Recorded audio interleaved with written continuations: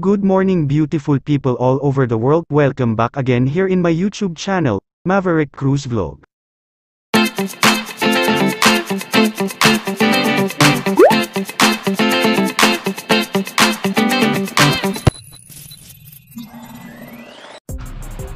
What's up guys? Once again, this is Maverick Cruz and welcome po sa aking YouTube channel. And for today's video ay gagawa po tayo ng different kinds of towel foldings, which as yun po yung i-perform ko for today's video. So let's go guys.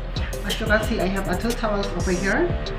And first natin na gawin ay gagawa po tayo ng peacock style sa ating towel folding. So as you can see, we have one towel, one whole bath towel. So ang gagawin po natin guys, no, ay i-fold po natin siya ng half size. Fold po natin siya ng half size.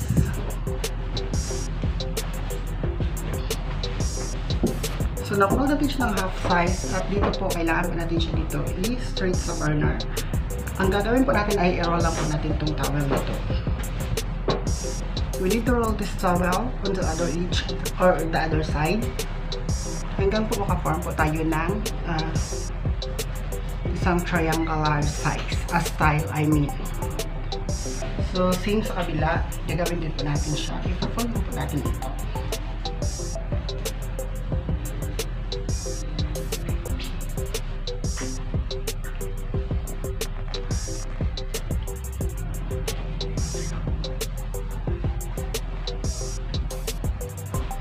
So, naka-form na po tayo ng ganitong design. As you can see, naka-form na po tayo. Ganitong design. So, isi-sit aside po muna natin to. Pagka-sit aside po natin ito guys, ang gagawin lang po natin no ay isi-sit aside muna natin siya. And then ito, or ay gagawin po natin yung isa. So, gagawa po tayo ng isa pang swan or same na style para at least lumaya ay malaman nyo po. So, same procedure lang po siya. Isang towel, 50 kilopin or i-roll natin siya same kanina sa una natin ginawa. Ganito. Hanggang sa ma-form po natin yung kagaya ng form natin na una. Same on the other side of this towel.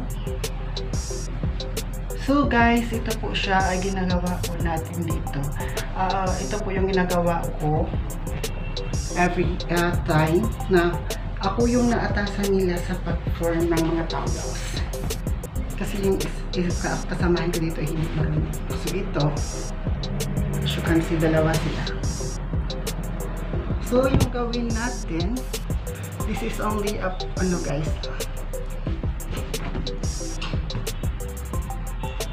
ito po siya.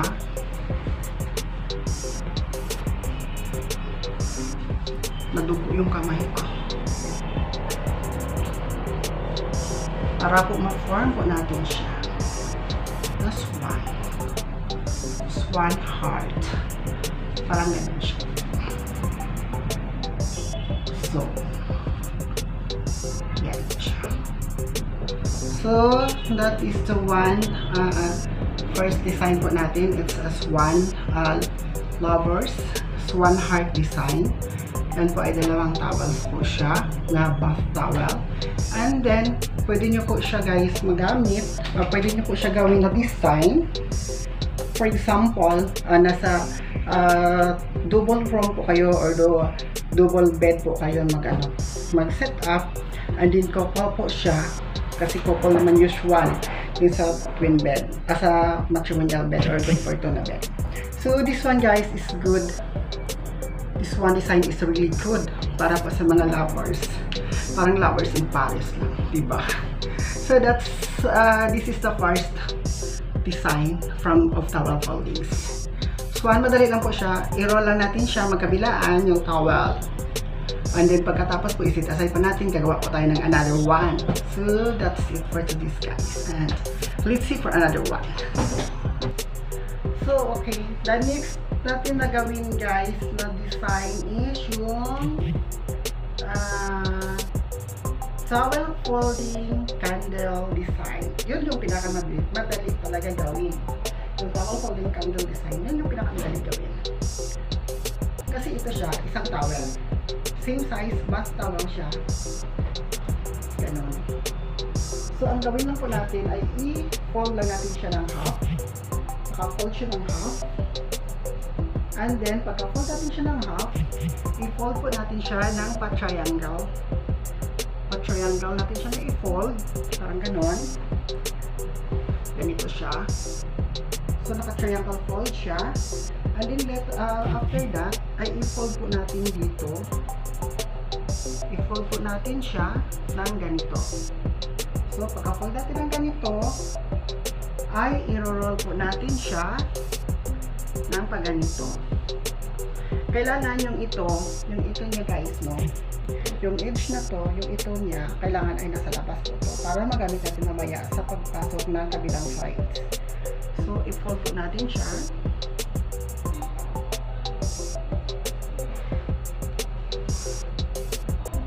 So, ito, naka-roll na siya. Na-roll na natin siya. So, as you can see, ito po ay kailangan po natin siya sa labas to para po itong side na to ay maipasok natin dito.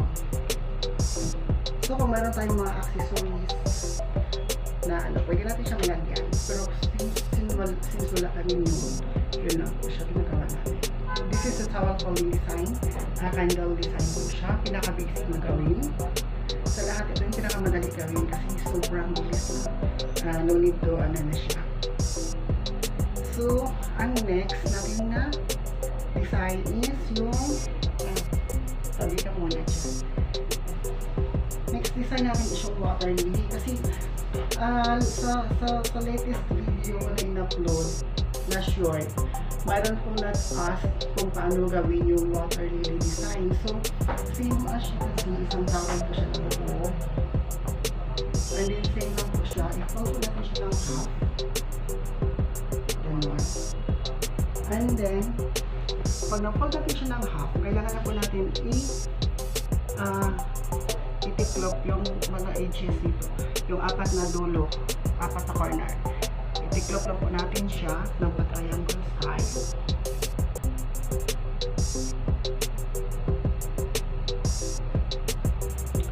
Ng ganito.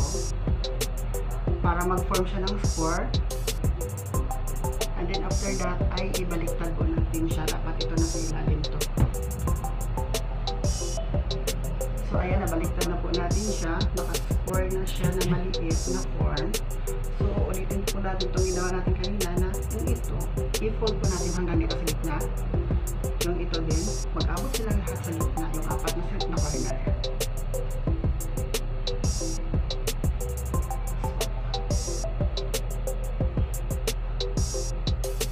And then, yung dito sa baba, kanina, yung first natin na tinupi, tiniklop natin kanina ang first na fold, bibirahin lang po natin ito, hihilain lang natin pataas. Just like this one.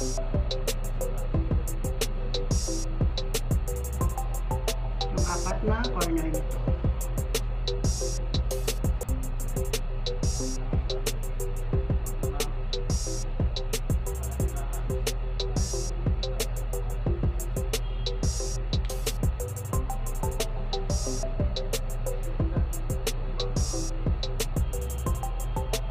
Marami nagsasalita sa labas kasi may yung mga kasamahan ko nandun sila sa Teresa, marinig yun sa kanila.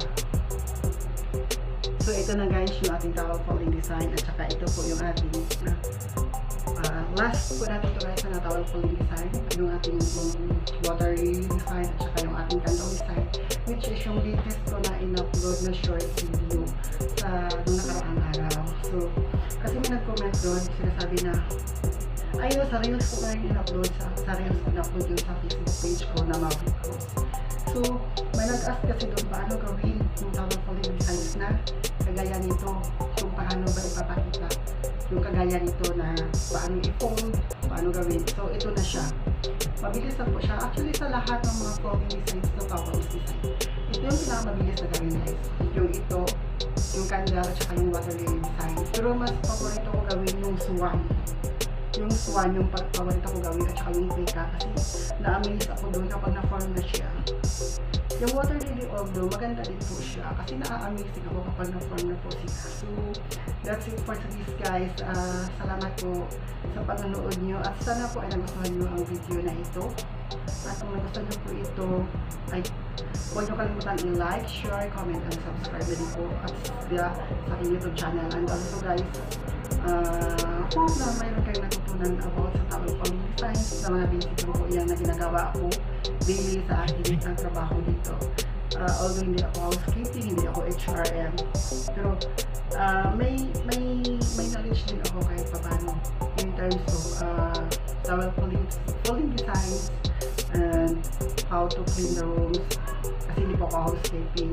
As I said before, hindi po ako housekeeping, hindi po ako HRM Graduate. So that's all for today, guys. Thank you so much for coming once again here in my YouTube channel, and please don't forget to click like, share, comment, and subscribe kung gusto nyo po ang aking video. And sa mga naghanap ng mga tutorial kagaya nito, ay this is for you.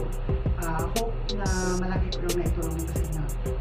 Thank you everyone, and God bless us all. Bye bye!